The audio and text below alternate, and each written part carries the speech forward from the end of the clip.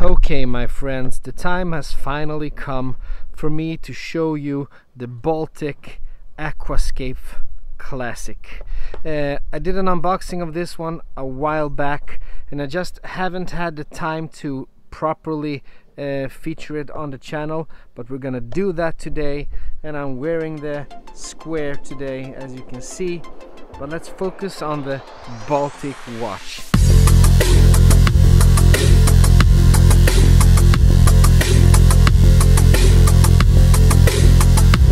I'm not gonna do a particular unboxing because I said I already did that. We have some paperwork, extra links, strap tool, and actually we have some a NATO, and I don't think these are original from Baltic. These are just sent to me from Gilt. I think that this is an original Baltic rubber strap.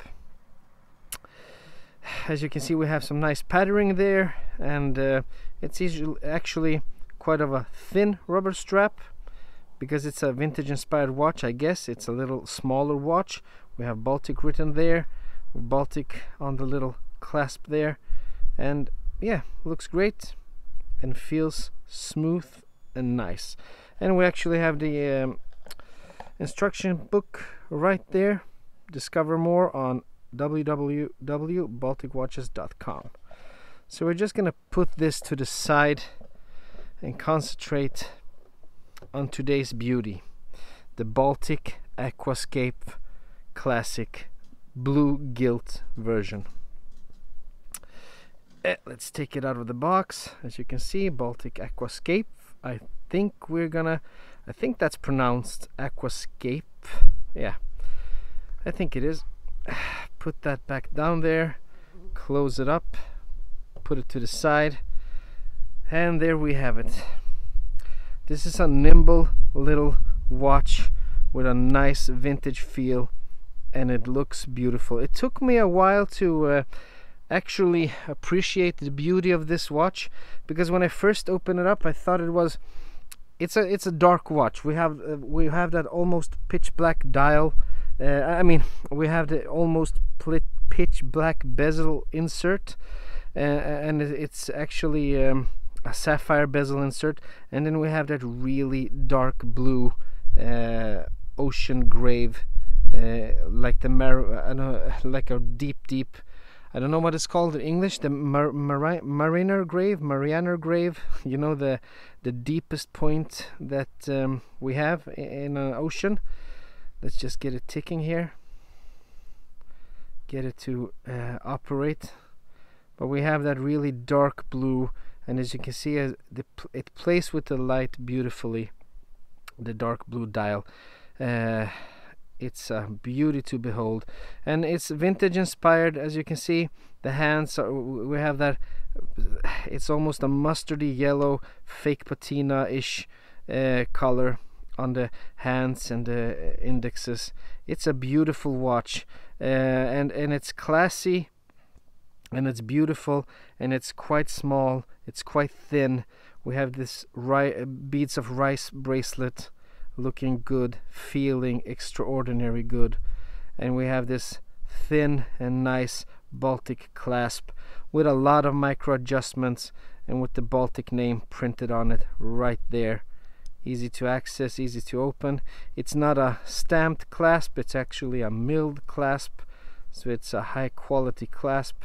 No, it's actually, I think this might be a stamped clasp, but this thingy here, the butterfly, the function here is milled steel. Is this a stamped clasp? Actually, I just found out that I really cannot tell the difference if the clasp itself is stamped or milled, because it's a thicker clasp than on my SKX, for an example, but it's not as thick as other clasps that I have. So either way, this is not stamped. So here we have the case back. We have a nice little diver there, Aquascaphe sapphire crystal Baltic watches. Yeah, easy. You can easily remove the bracelet and put on that rubber strap or anything you like. Cool and nifty little watch. So, specifics on this little vintage inspired diver. The movement inside of this one is the Mayota 9039.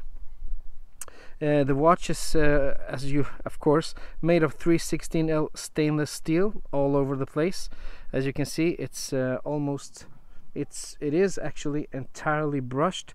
We have some polished details like right beneath the bezel there. You can see a polished section there, but it's all brushed all around, drilled lug holes, Baltic stamped on the crown there beautifully. And as you can see, the bracelet is a mix of brushed and polished. Looks really good, and it feels fantastic on the wrist. But anyway, a little more specifications. Diameter 39 millimeters, thickness 12 millimeters, lug width is 20 millimeters, and we have a lug to lug of 47 millimeters. So it's a nice and nifty little watch when you wear it on your wrist. It's a double domed sapphire crystal, and it's a beautifully domed sapphire crystal. As you can see the domage going on, giving you that vintage feel. Beautiful crystal. And we have a unidirectional sapphire bezel. And the sapphire bezel is great because it doesn't give you that shininess if you don't like the shininess from a ceramic bezel, and it gives you the scratch resistance, so it's not prone to get any scratches like an aluminum bezel. So a sapphire is actually a really nice way to go. As I said, it's unidirectional, and we're gonna take a listen to the action here. There we go.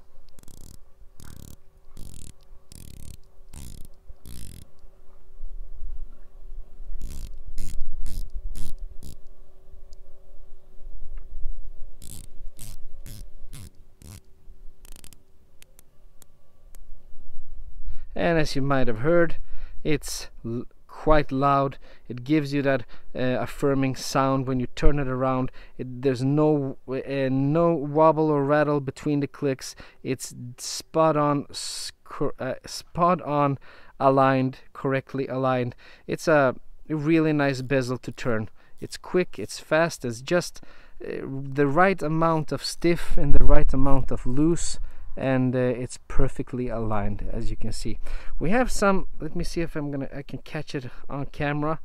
Something has happened on the bezel, right on the bezel insert right there. As you can see, between the 12 o'clock and the 1 o'clock on the insert, we have some kind of, I don't know if it's the color beneath the sapphire has somehow maybe scratched off or rubbed off, but we have those little tiny dots right there, and you can see a lighter blue color underneath. As you can see it right there on the bezel insert.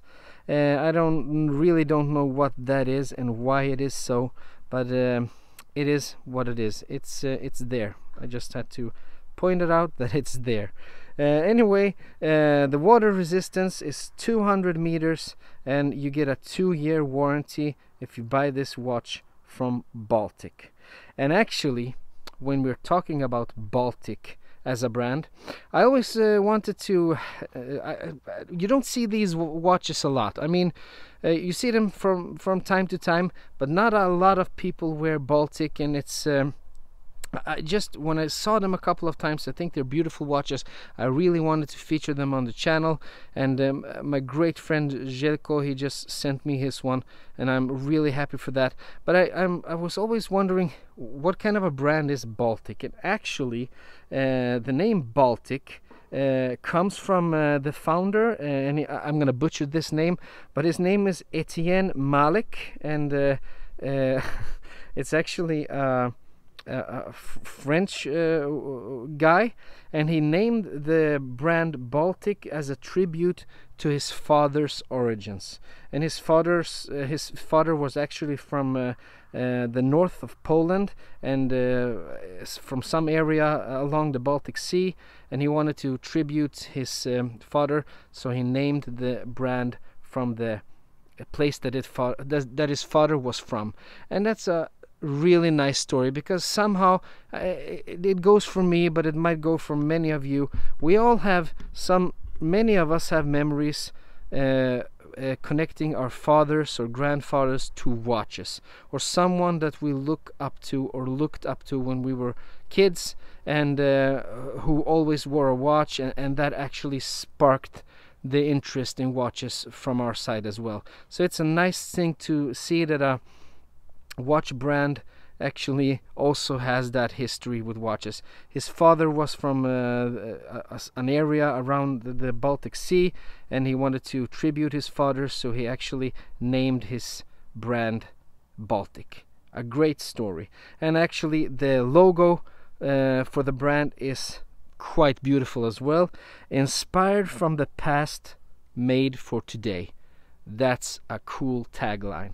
So the Baltic Aquascaphe Classic.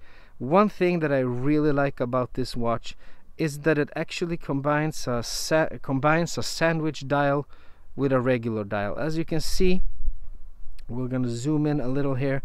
The 3 o'clock, the 6 o'clock, and the 9 o'clock is actually a sandwich dial. We have a plate underneath, and only on those hours we have that cut out, and you can see the plate underneath. All the other hour markers are actually painted on, so it gives you that three-dimensional, and it actually gives you a little more than a three-dimensional dial that a usual sandwich dial gives you, because you actually have 3 layers. Some of the numbers, like the 12 and the other ones, are on the dial, and the 3, 6 and 9 are actually beneath. That's quite cool. And the watch really gives you that vintage feel just by looking at it. Just by looking at this watch combined with that beads of rice bracelet, it gives you the notion of it being an old watch, which it isn't. It's a new watch with a really great movement inside, and but still the looks, they've knocked it out of the park with the looks, because they wanted to make a vintage inspired diver, and they actually made a vintage inspired diver. Here it is, 20 centimeter wrist, and I have a weak spot for these vintage inspired watches. There's something with combining the past with the present that is really appealing to me. I guess that's why I bought and kept the Tudor Black Bay GMT, because I really liked the blending of the past and present. I really fall for that. I like indexes that are patinated indexes. I like the look, I like the style, I like the notion that the watch is new, but it actually looks old.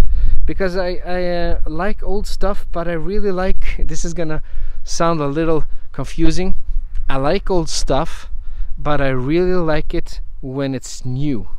Because having old stuff, especially old and vintage watches, they're beautiful and they're really cool in every way, but they also come with some problems, and you have to know what you're doing when buying them, and you have to maintain them, and you have to take care of them in another way than you, I mean, when you buy a new watch that's up to date with all the specs, with all the gaskets, with all the water resistance and everything, it's a little more you can use it a little more careless than you could a vintage watch. So vintage inspired watches, I love it. It's my kind of thing, and the Baltic here is just beautiful. What you'd have to pay to buy one of these, 729 euros. That's the price of this baby, and yeah, it's beautiful. It truly is.